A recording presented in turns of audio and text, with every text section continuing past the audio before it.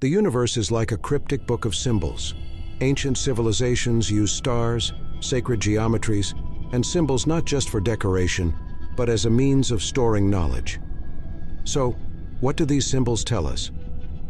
The Fibonacci spiral repeats everywhere, from galaxies to seashells. The golden ratio reveals the mathematical perfection of nature. Are the pyramids' perfect alignment with the stars just an architectural achievement, or is it a cosmic message? From ancient Egypt to the Maya civilization, many societies attempted to understand the structure of the universe through sacred geometric shapes.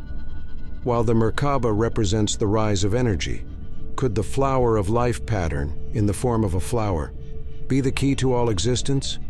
So are these symbols just coincidences, or are our ancestors passing on a knowledge we've forgotten? If the universe has a language, will we be able to decode it?